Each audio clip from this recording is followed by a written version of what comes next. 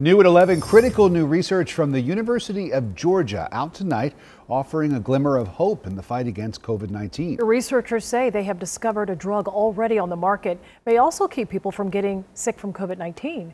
CBS 46's Alec Devlin in studio explaining the findings. Yeah, Rick, Sean, so gout is a form of arthritis common in the foot, inflammation, if you will.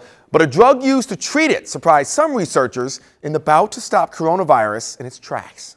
As the world hunts for ways to combat COVID-19, a new study out of UGA is providing a new hope for researchers. Our initial studies were to evaluate the probenecid as a prophylactic. According to researcher Ralph Tripp with UGA's Vaccine and Therapeutic Studies, probenecid, the medicine commonly used to treat gout, potentially blocks COVID-19 replication in mammalian cells. Gout is a form of arthritis. It turns out that our data showed it works both ways with the same level of efficacy. It's very safe, and it's actually utilized, like I said, for enhancing the efficacy of antibiotics as well. The study, featured in Nature's national publication Scientific Reports, featuring data sets and graphs showcasing the findings. The drug has been around for almost 50 years now, and the average cost just pennies on the dollar. It's also an oral drug, which makes it easier to distribute. We're trying to determine the dose for humans right now.